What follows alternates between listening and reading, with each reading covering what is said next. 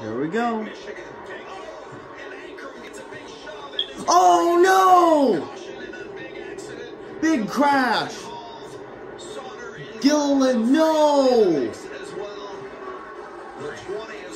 Massive accident. Alfredo's in it. The 3 trucks involved in that big crash. There you saw Alfredo. Looked like he spun his tires on that restart. Matt Crafton, I'm sure, was trying to help him get going initially. See Natalie Decker, we just talked about her having such a great run. Decker's in it. Up in the top 15. All three of the DTR Crosley trucks involved in that. There they sit. That's a tough blow right there for a team sitting there in position to win the race. A lot of damage on the Ford truck as I see it drive around the racetrack for Todd Gilliland. He caught a piece of that.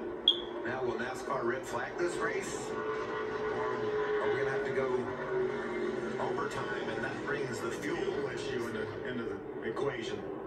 It's good to see Ankrum out of his truck. Wow, that was a big wreck. All drivers will. Anthony Alfredo all climbing 3 out as well. Matt Crafton's trying to help. Oh. Decker, who has no... Wow. Natalie Decker's bad luck continues. You heard Matt back off when he got a little bit sideways, but it was There goes Gilliland's chances. For Todd Gilliland, he put himself in a position, and now his truck's tore up. Thanks a lot. Thank you very much. Damn. Also involved in that 3 truck. And also Mid-Ohio's coming up too. No, I don't think so. I mean, you're going to be more aggressive. The race is on the line, so you're going to want to push. And when wow. Ankrum spun his tires, it put him in a bad position. Unbelievable, folks. To the back of him.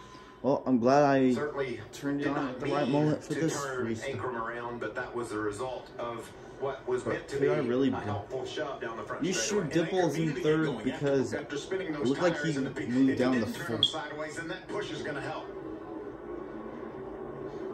Here's the restart prior to this one, and you see Crafton giving Ankrum a shove there as well. That had to have the lead. Yeah, that had to build a lot of confidence in those 2 drivers that we're going to get this restart done as well. But when Ankrum spun his tires, Matt was just going too fast to really help. And here's the difference in the one that just happened. Right there, you saw it. Oh, Gilliland doesn't regret this decision. That's just a shame. Such a great race. Have that big pile up here late.